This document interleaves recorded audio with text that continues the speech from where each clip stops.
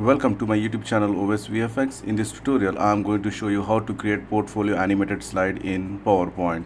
This is how the slide works. When I click, portfolio 1 will reveal, and then 2, 3 and 4. So let's see how to create this slide in PowerPoint. Add a new slide, go to Insert, Shapes. Under Basic Shapes, select hexagon and draw the hexagon maybe like this, and then using the Alt and arrow key just rotate it. Alright, and then I'm just going to remove the outline. I'll just increase the size. Okay, and then I'm going to add a picture here. Select the picture, go to File, and I'm going to just select one abstract image and go down and untick or unchecked rotate with shape. Right, so you have got this image. Now if you want to just remove, there's some text appearing here. If you want to remove the hide the text, you can just do something like this. All right, or you can just play with the offset.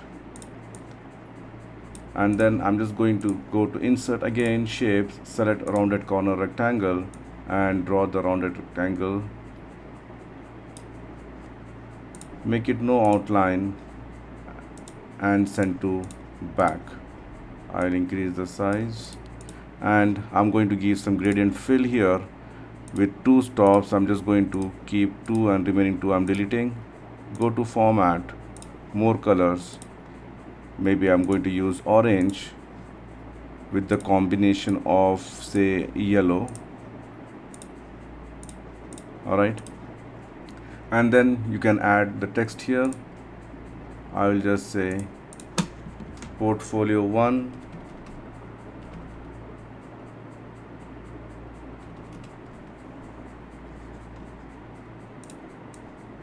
bring it here. You can make it white color, and then you can add some text here. Sorry, press Ctrl D and you can just add some text here, some description. I will just say type your description here, and then I'm going to select the text and the rounded corner rectangle. I'm going to group it and again say send to back.